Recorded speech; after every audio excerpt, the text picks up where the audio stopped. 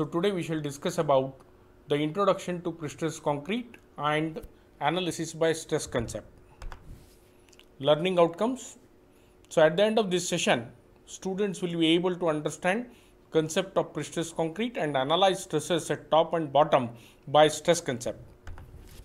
Introduction to prestressed concrete. A prestressed concrete PSC, we usually denote it as PSC member, is a member of concrete in which the internal stresses are introduced in a planned manner so that the stresses resulting from the superimposed load are counteracted to a desired degree. In order to get the maximum advantage of prestressed concrete member, it is necessary to use high tensile steel wires. Concrete used for the prestressed concrete should have a cube strength of 35 Newton per mm square for post-tension system and 45 Newton per mm square for pre-tension system. So post-tension system is one in which we cast the concrete first and then we pass the tendon through the ducts kept in and then it is tensioning is done. In pre-tension, wires are tensioned first and the concrete is poured. After getting concrete getting hardened, we cut the tendons to transfer the stress by bond action. Then high strength concrete is necessary for the following reasons. Since large prestressing force are applied to the member by the tendons, the high bearing stresses are developed at the ends by the anchoring devices. The anchorages are generally designed to be meant for use only for high strength concrete. Bursting stresses liable to at the ends of the beam, because due to this pressing there is a bursting stress perpendicular to it, cannot satisfactorily resisted by low strength concrete. When the stress transfer to the concrete has to take place by bond action, the concrete should have a high bond stress which can be offered only by high strength concrete. So more the concrete strength, more is the bond stress. Then shrinkage cracks will be very little when high strength concrete is used. Due to high modulus of elasticity, high strength concrete, the elastic and creep strains are very small, resulting in a smaller loss of prestress in the steel reinforcement. By using high strength concrete, the cross sectional area required for the members will be reduced, resulting into a considerable reduction of dead load moments, particularly in case of long span beams. High tensile steel wires are used in the prestressed concrete work are called tendons. High tensile steel should be used for following reasons. The mild steel used in the ordinary reinforced concrete has a yield point of 200 Newton per mm square to 300 Newton per mm square. If such steel wires are used, if even it is subjected to a stress of say 200 Newton per mm square at the stage of tensioning, it is observed that due to creep and shrinkage of concrete, the net tensile stress left over will be extremely low. In the design of prestressed concrete member, the estimated loss of prestress due to shrinkage of concrete and creep of concrete and steel is at the order of 200 Newton per mm square. But high tensile steel wires having ultimate strength 2100 Newton per mm square, and if initially stressed to 1000 Newton per mm square, there will be still large stress in the reinforcement after making the deduction for losses of prestress. Comparison of prestressed concrete beam with reinforced concrete beam. In RCC beams, the concrete in the compression side of the neutral axis alone is effective. The concrete in the tensile side of the neutral axis is ineffective. But in prestressed concrete beam, the entire section is effective. Reinforced concrete beam are generally heavy. They always need shear reinforcement besides the longitudinal reinforcement for flexure. The prestressed concrete beams are lighter. By providing a curved tendons and pre-compression, a considerable part of shear is resisted. In reinforced concrete beams, high strength concrete is not needed, but in prestressed concrete beams, high strength concrete and high strength steel are necessary. High strength concrete is needed to resist the high stresses at the anchorages. High strength steel is needed to transfer a large prestressing force. In reinforced concrete beams, there is no way of testing of steel and concrete. In prestressed concrete beam, testing of steel and concrete can be made while prestressing. Reinforced concrete beam, being a massive and heavy, are more suitable in situation where the weight is more desired than the strength. Prestressed concrete beams are very suitable for heavy loads and long spans, and they are slender, and artistic treatment can be always easily provided to them, even if minute cracks occurs when overloaded. Such cracks get closed when the overload is removed. The deflection of the prestressed concrete beam are small. The reinforced concrete construction does not involve any auxiliary units, but prestressed concrete construction needs auxiliary units like prestressing equipment and anchoring, etc.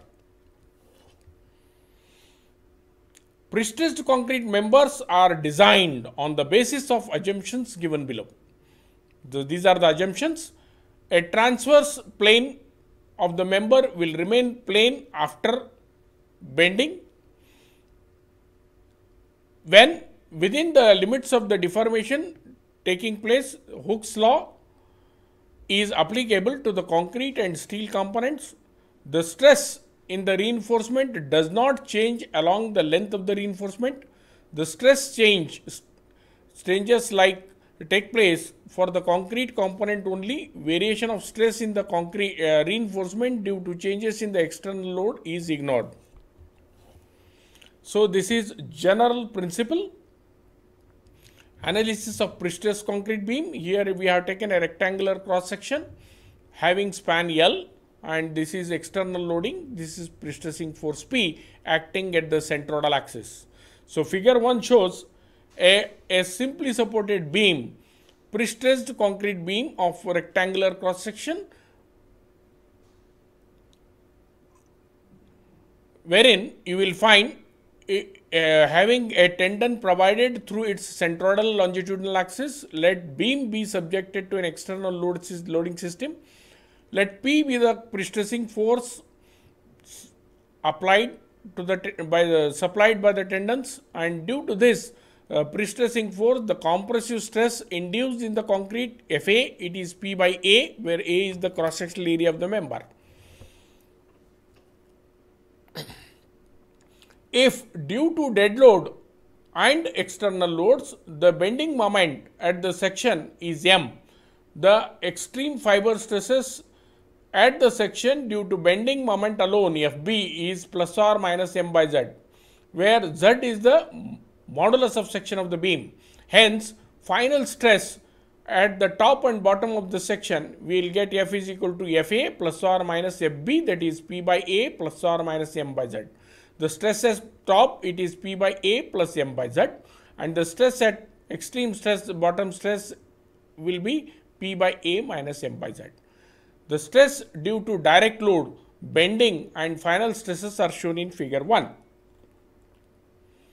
The stresses due to direct load, bending and the final stresses are shown here, the cross section, and this is P by A, that is the axial stress, and this is M by Z, bending compression at top, bending tension at bottom, therefore plus and minus here. So P by A plus M by Z at top, P by A minus M by Z at bottom. So this P by A plus M by Z should be less than the permissible bending compressive stress of concrete, and P by A minus M by Z should be greater than 0, that is there is no tension. So therefore entire concrete section is taking the load, whereas in RCC only 50% is taking the load. So let us deal with an example.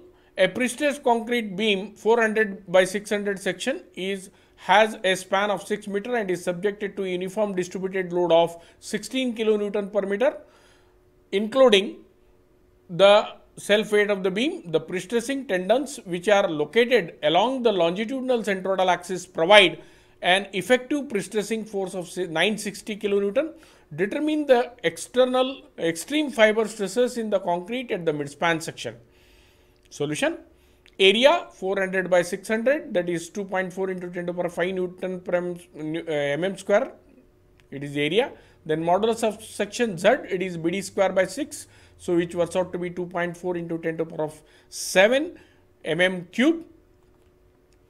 Now the maximum bending moment is WL square by 8 because it is UDL, it is 72 kilonewton meter. Direct stress due to prestressing force, that is P by A, it is constant, so that works out to be 4 Newton per m square. And extreme stress due to bending, it is plus or minus m by z, so that works out to be plus or minus 3 Newton per m square.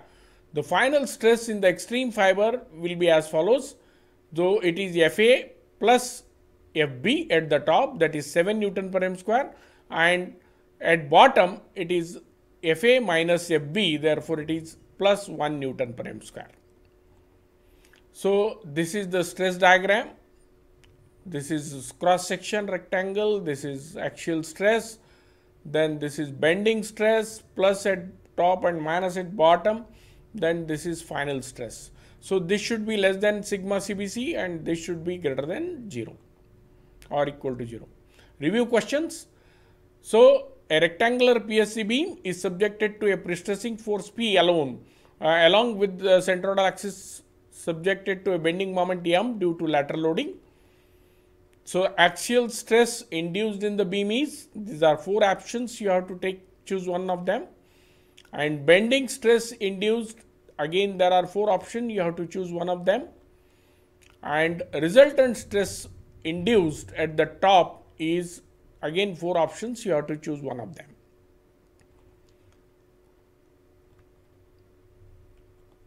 So first, axial stress is P by A, then bending stress is M by Z, and resultant stress at the top is P by A plus M by Z. So these are references used for preparation of this particular presentation. Thank you.